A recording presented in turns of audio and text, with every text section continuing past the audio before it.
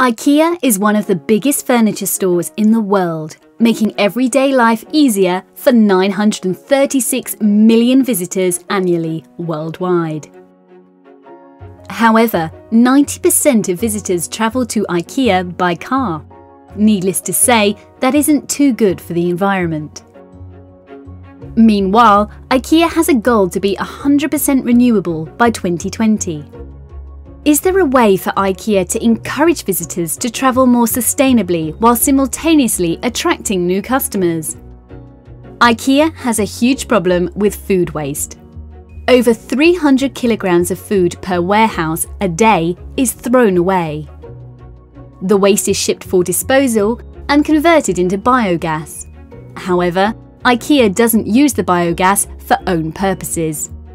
We want to change that. Introducing Köttbullen. Köttbullen, Swedish for meatball, is a free-of-charge shuttle cab powered by IKEA's own food waste.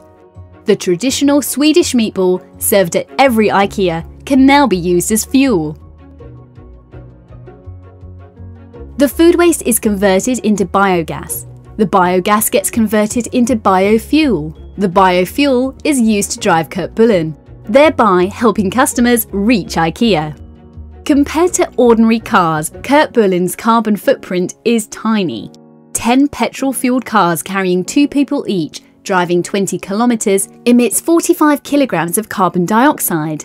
The 20-seated Köttbullen, covering the same distance, only emits 2.4 kilograms.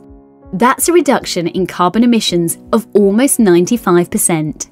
In line with IKEA's vision to create a better everyday life for the many people, Köttbullen helps the customer to travel eco-friendly while saving money.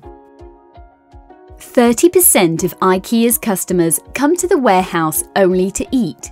That and the increasing use of home delivery reduces the need of transport space that cars offer. Furthermore, through positioning the shuttle cab in poorly connected parts of cities, the service will facilitate travel to and from IKEA for the everyday consumer. More visitors mean more food and furniture sold. IKEA's goal is to be 100% renewable by 2020. Köttbullen is a part of the change.